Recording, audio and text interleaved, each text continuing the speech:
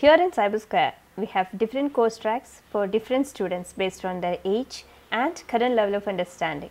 So our trainers will have one-to-one interaction with your child to assess them if you are not clear with which course to choose. First, we have Little Coder course for kids from age 5 to 9, through which they will learn the very basic concepts of programming by doing some visual coding activities, and they will learn to create small animations and games. For students from age 7 and above, we have Design Your Website or JavaScript Web Development course.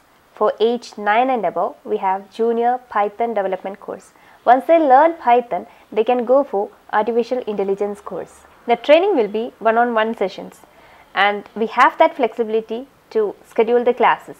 So you can choose your convenient time, and the duration of one session will be 1 hour.